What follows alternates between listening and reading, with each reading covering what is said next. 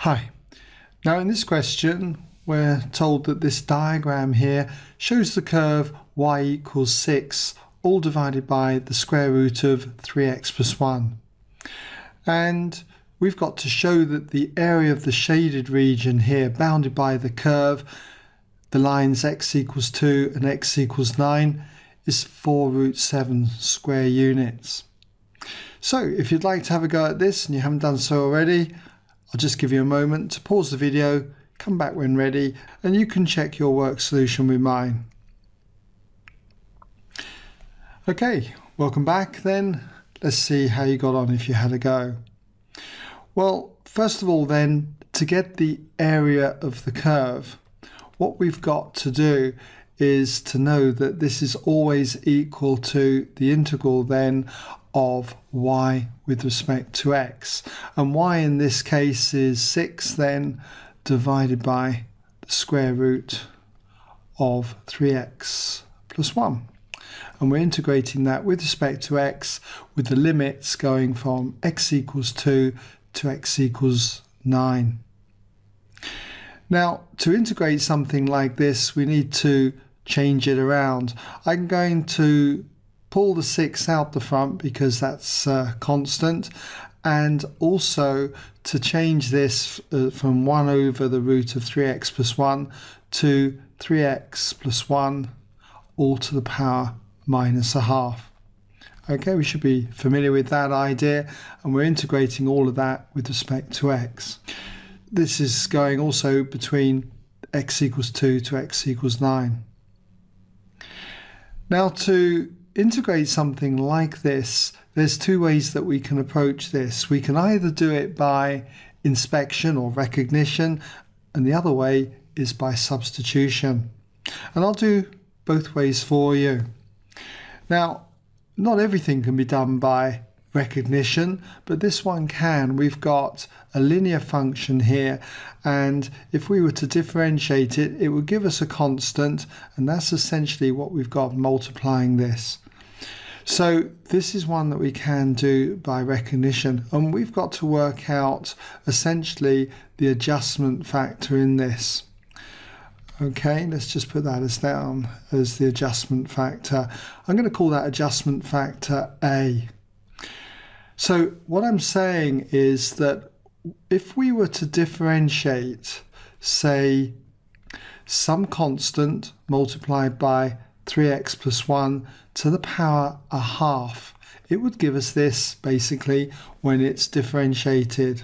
Okay, and this comes with a fair bit of practice, so do go back and look at my tutorials on this if you're unsure. So I'm going to differentiate this. Now, what is it going to give me? Well, the constant a is going to stay put, but being a function of x here, if we differentiate this, we need to differentiate it with the chain rule. So I would call this part here t to the power half, and when I differentiate that, that'd be a half t to the power minus half, t being 3x plus 1 to the power minus a half, and then I need to multiply it by the differential of what I nominated to be t being 3x plus 1, so if I differentiate that, I get 3. So that's the chain rule, okay? And if we tidy this up, we end up with 3a over 2. I'll just put the a at the front here, and then we'll just put the 3 over 2, and then we've got 3x plus 1 to the power minus a half. Now notice how this compares with this, okay? We need to have this adjustment factor to get this 6. So that constant at the front, okay, a times 3 over 2 has got to come to 6. And if I rearrange this times both sides by 2, I'm going to get 3a equals 12, divide by 3, and then I end up with a equaling 4. Okay? Right, so I can substitute this in, and I know that if I was to integrate this, I'm going to get 4 multiplied by 3x plus 1 all to the power a half. Okay? So it takes a bit of getting used to this, but as I say, if you differentiate this, you will get 6 times 3x plus 1 to the power minus a half. And it's going between the limits 2 to 9. Now all I need to do now is just substitute these limits into here. And if I do, we've got 4. And then for the first one, if we substitute 9 in, we've got 3 9s are 27, plus 1 is 28. So we've got the square root of 28, okay? And then we subtract, and if we put the 2 in for x, we've got 3 2s are 6, plus 1 is 7, and we've got then 7 to the half, which is root 7. And I can think of root of 28 as being made up of 4 times 7. So this is the same as the square root of 4 times the root of 7, 2 root 7 in other words. So what we've got is 4 multiplied by 2 root 7 minus root 7. And 2 root 7 minus root 7 is 1 root 7, times it with the 4, and you end up with 4 root 7. 4 root 7 square units, okay, for that area. Now I did say that we could work out this integral by substitution, so I'll do that for you, okay. We'll just border this off, okay, and come down here like so. So if we're integrating this by substitution, for something like this, we would let u equal, let's just put it down here, let u equal 3x plus 1.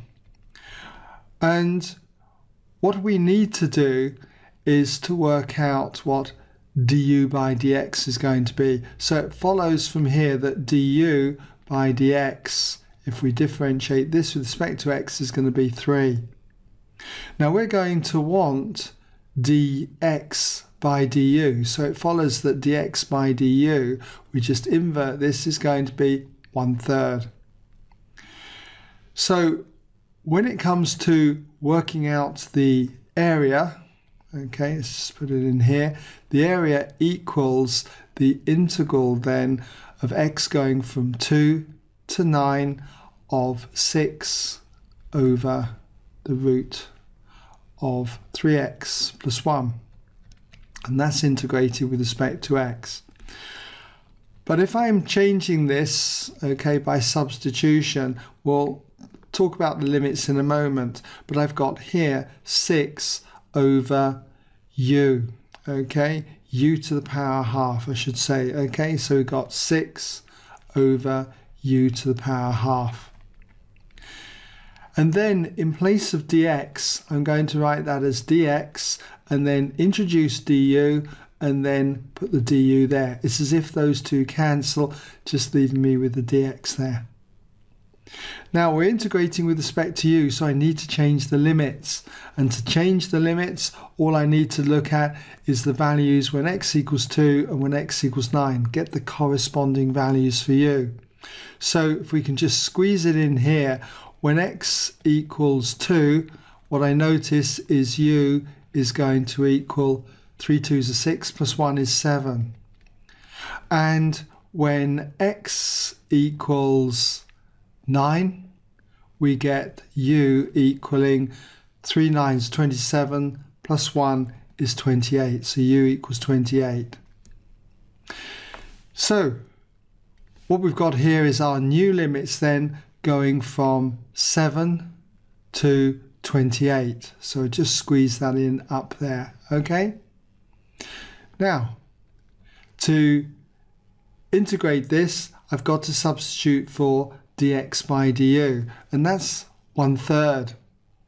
So what we have then is an integral going from 7 to 28 of 6 u over u to the power half, and then in place of dx du I'm going to put 1/3, and then we've got du.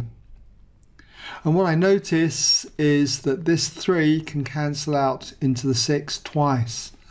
So if I change this around, we'll put the 2, because it's a constant, out the front of the integral, and we're integrating from 7 to 28, and then I've got 1 over u to the half, so I can bring that up as u to the power minus a half, and we're integrating that with respect to u. And integrating this in the usual way, if we integrate u to the power minus a half, add 1 to the power, so that's u to the power half, and divide by the new power a half. Okay, and again this is going between 7 and 28. Now 2 divided by a half goes 4 times, so what we've got here is 4, and then we've got u to the half between the limits 7 and 28. So if I substitute 28 in first of all, we've got here 4 root 28. 4 root 28, and then put the 7 in, and we've got minus 7 to the power half minus the root of 7. And can you see that this was exactly what we had here? Okay, so it's going to give us then 4 root 7, and that would be square units. So an alternative way of doing that by substitution.